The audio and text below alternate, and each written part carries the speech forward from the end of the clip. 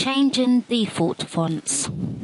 Follow these instructions to change the font sizes displayed in the Windows operating system. Go to the Start menu.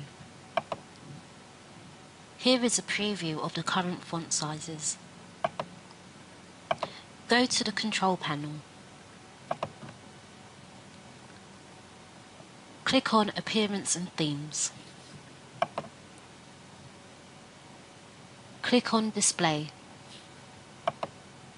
The Display Properties window will open. Go to the Appearance tab. In the font size drop-down list, select an option. The display window will give you a preview of the option you selected.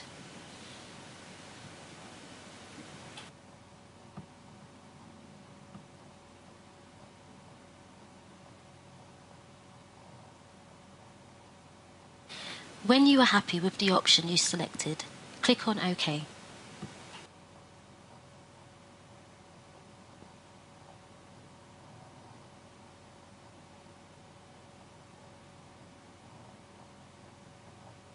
You have successfully changed the font sizes using the display properties.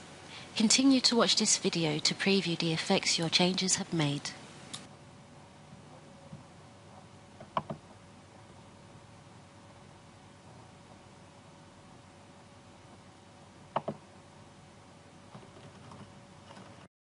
Why not visit our website at www.cenmac.com.